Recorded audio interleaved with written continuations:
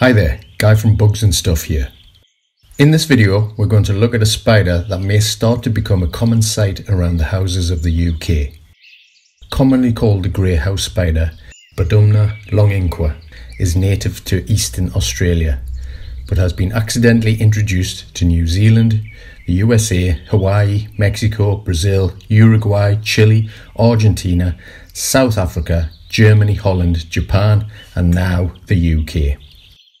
The first UK records of its appearance date from around 2021, and it piqued my interest as those first records were from the northeast, not far from where I live. In recent years, sightings have increased, and it's now been recorded in Nottinghamshire, Plymouth, Sussex, Cornwall, Newcastle, Sunderland and Neath. With such a wide distribution, this spider may already be in your own garden, but remains undetected.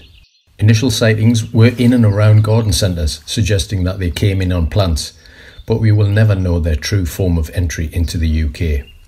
Surprisingly, despite being from Australia, they tolerate our harsh UK winters, so it looks like they're here to stay. So, are they already in your garden? Let's look at how to identify them and their webs compared to the resident UK species.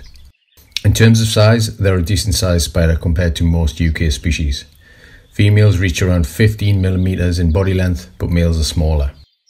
They're often mistaken for a common UK spider that lives in similar conditions, the lace web spiders of the genus Amorobius. They're larger than our native Amorobius, but have a similar body shape and do make similar style webs, although much larger and more obvious when you know what you're looking for. Both Badumna and Amorobius don't use sticky web to capture their prey. Instead, they build what is known as cribellate silk.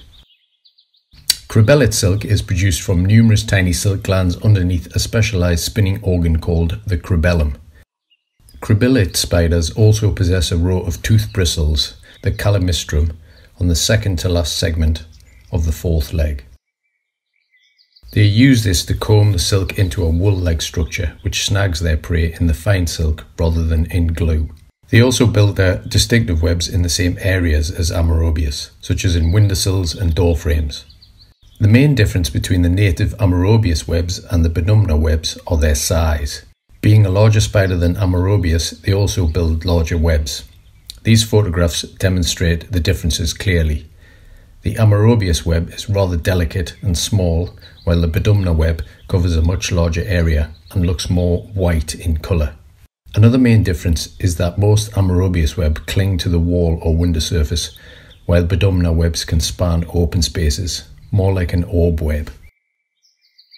So where could I find these spiders, as I still hadn't seen one for myself? After a quick search for images on the British Spider Identification Facebook group, I quickly discovered that there was a healthy population very close to where I live, and after sending out a few private messages to members that had posted photos, I soon found myself in the garden of a very helpful woman called Jodie, who was more than happy to let me photograph and film them during last summer. On arrival and seeing the webs, it was obvious straight away this wasn't your typical Amorobius lace web.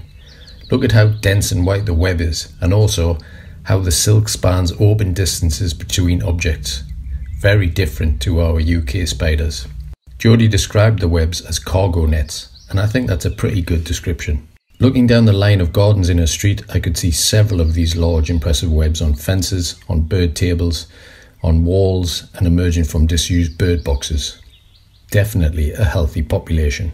The spider is rarely seen during the day and builds itself a tubular retreat in one corner of the web in a sheltered position, as you can see here. We tried unsuccessfully to entice the spider out by tickling the web and resorted to using a small stick to get the spider out for filming. And over the following few days, Jodie sent me lots of videos of webs, juveniles, adult males actively attacking prey during the day, and even an egg sac inside one of the bird boxes.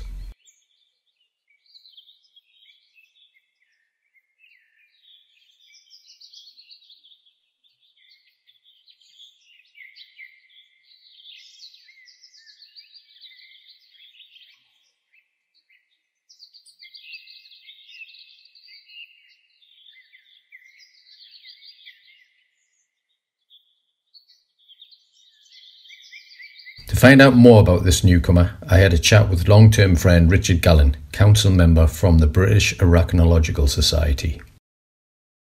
So, Richard, hi. I don't know if you want to start with just introducing yourself and your role in British spiders and spiders in general, really.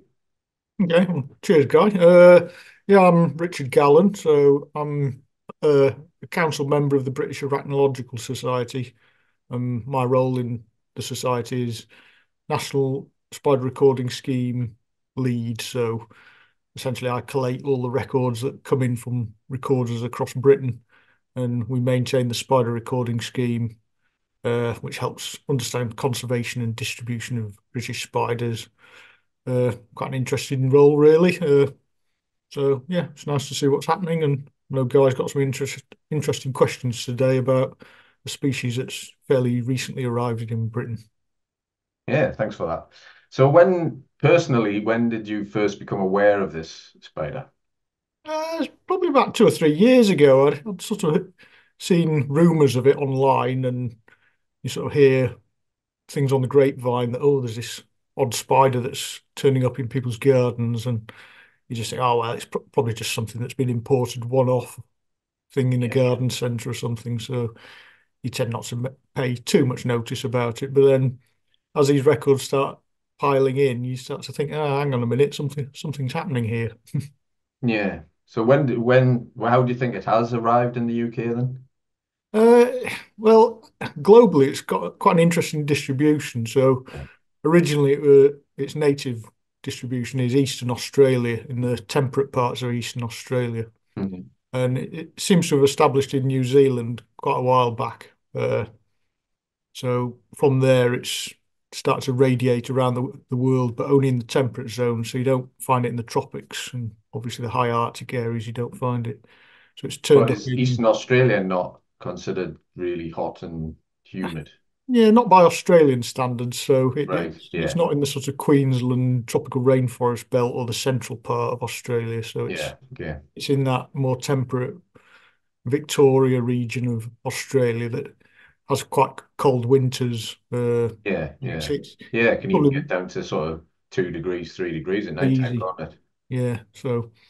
Uh, so it's turned up in places like Uruguay, South Africa, just along the southern coast there, California, Hawaii.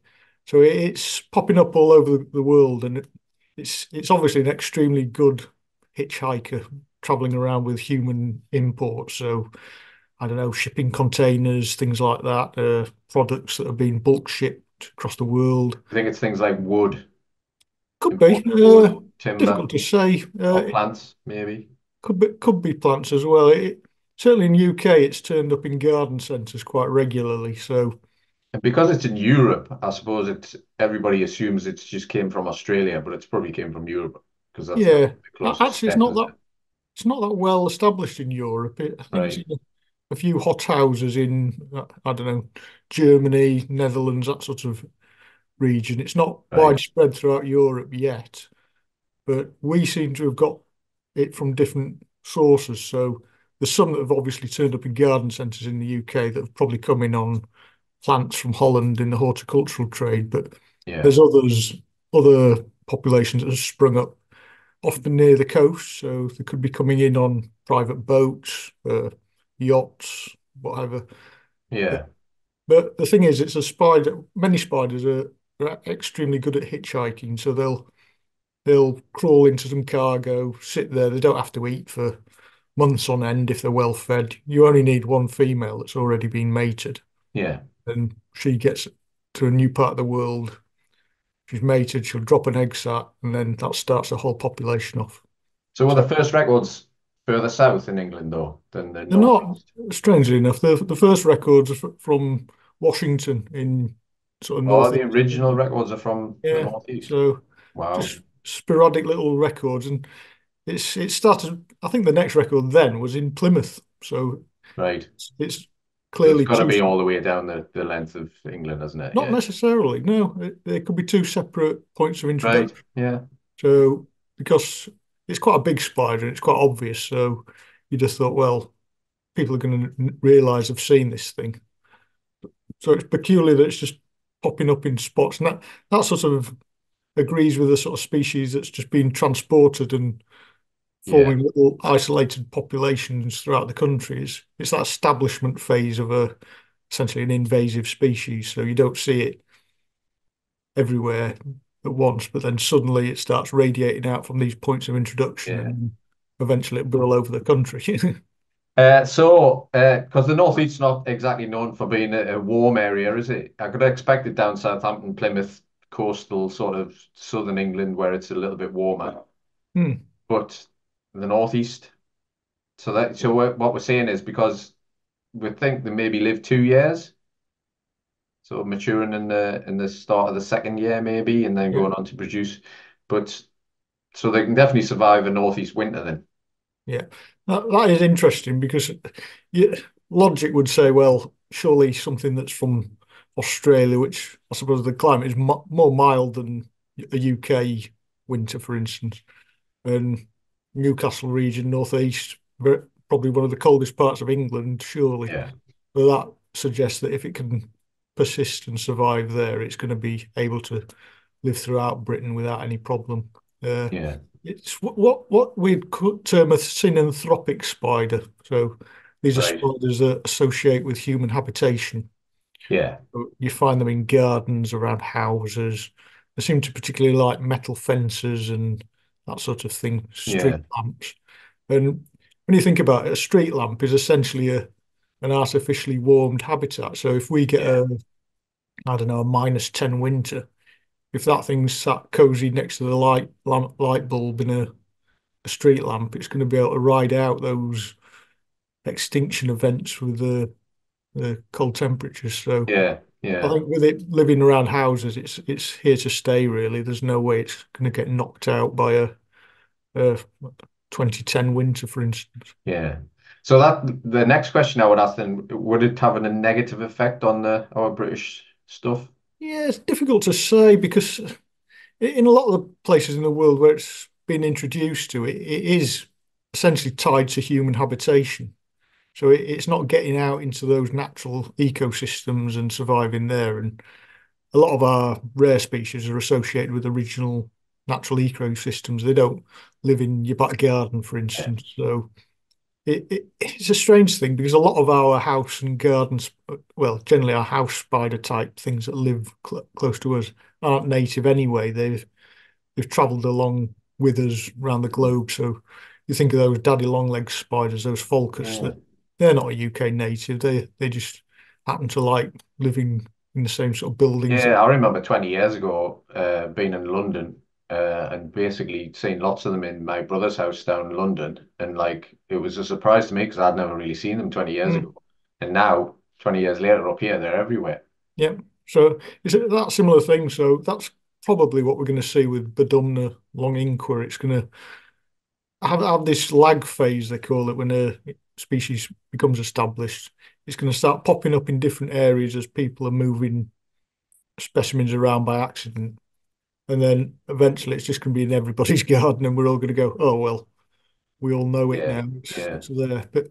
But there is some evidence it might be ousting some of the spiders that currently live in our gardens. There's things like Amorobius similis, that's another cribellate spider, which is a native, but it's very common on larch lap fences and stuff. And it lives in essentially the same ecological niche. So yeah, yeah. there's a potential that Badumna might replace it. But Because that's what people's got to look out for, basically, if they want to find it, isn't it? It's a very similar web, but yeah, also it's completely different. It's much bigger, as we've seen by the photographs, much more dense, and described as cargo net type of web yeah, sort of thing. yeah. Really impressive. And if it does really stand out, maybe not to the average observer, but once you look around your garden and you see these Mm, webs, when you spot it, when I first spotted it in that Washington site, it was so obvious it was something different. It yeah, was really strikingly bright white web and really 3, 4 times bigger than the Amarobius. yeah. So Amorobius webs are essentially flat against the surface. Yeah, They don't generally stick out into yeah, mid-air at all, but these Badumna webs are almost like an orb web, but not quite. yeah. Yeah, They, spanning open yeah, spaces. Like, yeah, they stretch across into midair and essentially a single plane of a web. yeah, Somebody's described it as looking a bit like laddered tights. It's got that yeah, ladder pattern to it.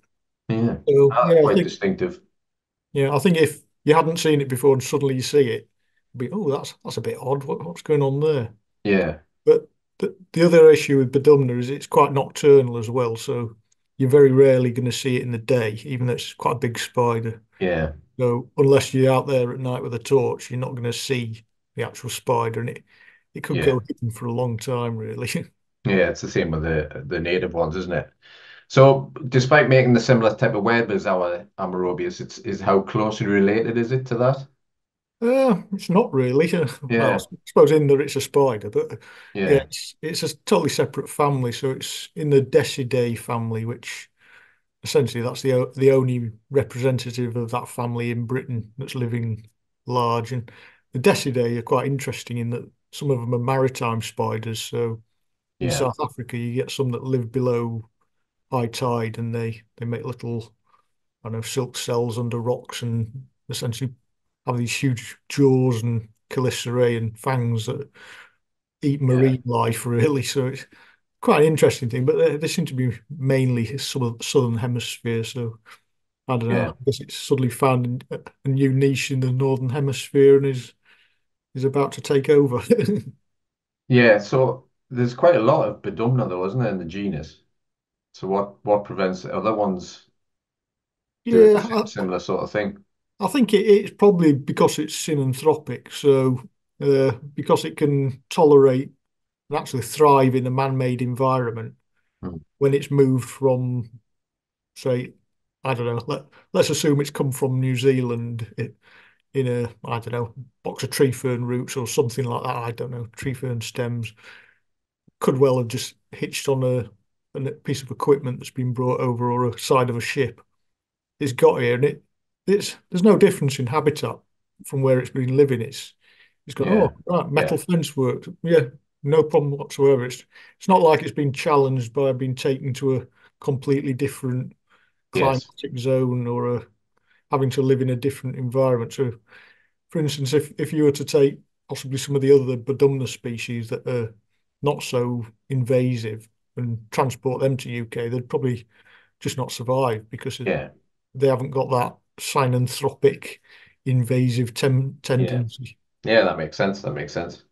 So the question everyone's going to ask, obviously, is it's Australian, isn't it? It's surely it's deadly poisonous, but I'm assuming nobody really knows what the venom's like, Yeah, and the assumption is it's completely harmless to yeah. I've humans. certainly not heard of anybody being bitten, or if they have, they haven't made a song and dance about it, which sort Yeah, of speaks volumes. It is a big spider. I'm sure it probably could puncture your skin, but quite a lot of British spiders can do that. And I've been bitten by orb web spiders in the past, and it's literally two little pinpricks in your finger, and yeah, they don't necessarily inject venom, so they're not going yeah. to always inject venom. They just want you to let go if you pick them up. So yeah, I'd treat it with respect, but it's not a very aggressive spider. It's not like some No, spiders. no, you can. I've handled that one as you've seen, Yeah, and basically they're not defensive at all, really. yeah. Are they? Quite I mean, safe. unless you grabbed one and physically held it against your skin and Yeah, made it feel that it was going to get squashed, it's not going to bite you. yeah. That's the same with black widows and everything, really, isn't it? Mm.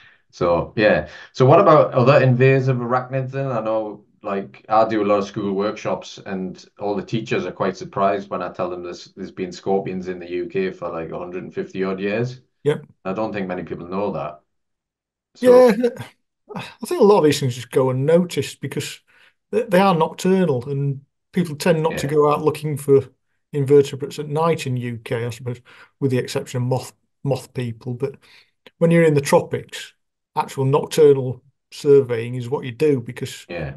it's a hard time finding anything in the day sometimes in the tropics. But for some reason, we never do it in UK, so we probably underestimate what's out there, really. Mhm. So if you're walking around a city at night with a torch, you probably can see lots of different spiders that have come into Britain. For instance, that green fang spider, the Sugestia florentina, Yeah. that's another synanthropic thing that's come from southern Europe. and you can find that in Yeah. good numbers on the south. So essentially, it's nothing new, is it, for something to turn up? All right, I think that pretty much answers all the questions. Thanks for your time, and yeah, Yeah, thanks very much for well, answering all everyone's questions. Yeah. no problem, Guy. Obviously, if anyone finds these things, do let us know because on iRecord we've got a bespoke Arachnological Society recording form where you can enter your record of Badumna or any spider for that matter in Britain. Yeah, because A photograph. the recording of spiders is, it's a pretty important thing, isn't it? Mm. To keep records up to date, and that's part of your main job, isn't it? Yep. So obviously those records will get verified by people to check that the ID is correct. And if you've got a photo, that helps enormously. Yeah, And unless we got the records, we can't really map the changes in spider populations in Britain and how these new arriving spiders are establishing. So it's good to know at what point in time this expansion suddenly happened. And if the yeah, records are all spread out across the internet and on Facebook groups, and they don't get used essentially, they're just yeah. static. So put them on into the spider recording scheme, and then they'll be there forever and can be used for conservation work in future. Yeah, obviously I'll add all them links to the description in the video. All right, thanks very much. Nice to see you again. Yep, cheers, guy. So there you have it. Get out there this spring and summer and check those garden spider webs. Has the grey house spider made its way into your garden yet?